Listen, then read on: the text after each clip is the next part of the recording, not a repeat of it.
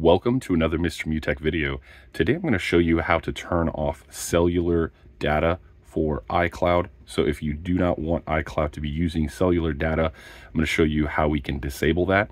Now this will be good for iOS 18 because this is the operating system I am demonstrating on today. So the first thing that you want to do is go ahead and tap on settings or open that gear icon on your iPhone. And once you do that, you're just going to locate the cellular area here and tap on that section.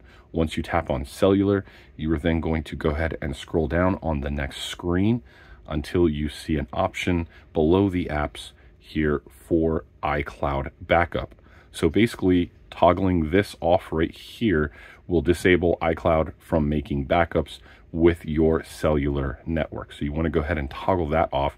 And you might also consider toggling off Wi-Fi assist, which sometimes while you're connected to Wi-Fi may switch to cellular data to help it out if the Wi-Fi connection is not good. But typically this option right here should work just fine for you. And once you have that toggled off, iCloud will not make backups using your cell data.